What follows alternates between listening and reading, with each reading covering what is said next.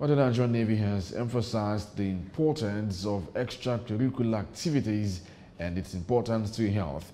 The Director of Naval Education, Commodore Adetunji, while speaking at the 17th Inter-House Sports Competition of Nigerian Navy's Secondary School, Port Harcourt, explained that sports is one of those extracurricular activities that the school organized to ensure the mental, physical, and ultimately the academic health of the pupils. Commodore Adetunji used the occasion to advise the students to be of good behavior and shun acts that can affect their education and future. Do not associate with the bad and the ugly ones, as these are the forgotten generations who get things done through violence and crime. It will be a thing of joy to see you all graduating with good grades at the end of the academics in this noble institution.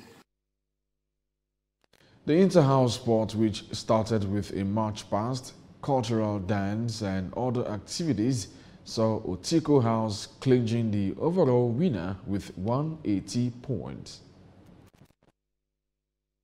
It will enhance the academic performance. The talent in them will be harnessed. Some of them, after this event, in a short while, will represent the state and the nation in general. I'm so joyous. I feel very, very, very happy. There's no other joy than this. I feel good because actually it was unexpected.